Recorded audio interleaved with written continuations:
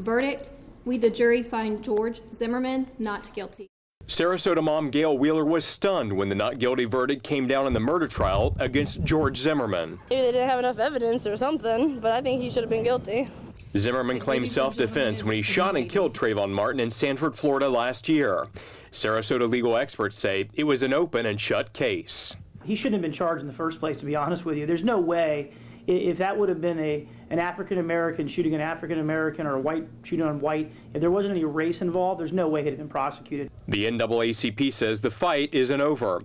They want to bring federal charges against Zimmerman. But I don't see him being re-prosecuted at all criminally in federal court, but I certainly could see a situation where he gets sued civilly, very similar to the O.J. Simpson matter. We spoke with several people. Most willing to be interviewed seemed surprised about the decision of the 6-female jury panel. Some say that the Zimmerman case was bad from the very beginning, and they're actually looking at the demographics in the local government in Sanford as part of the problem. And I also think that this flunky city manager in Sanford, I think he's just a front for the real racism in that city.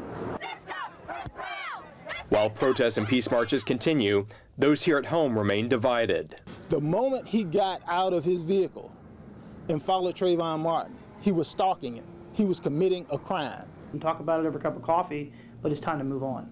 In Sarasota, Rob Wells, SNN Local News.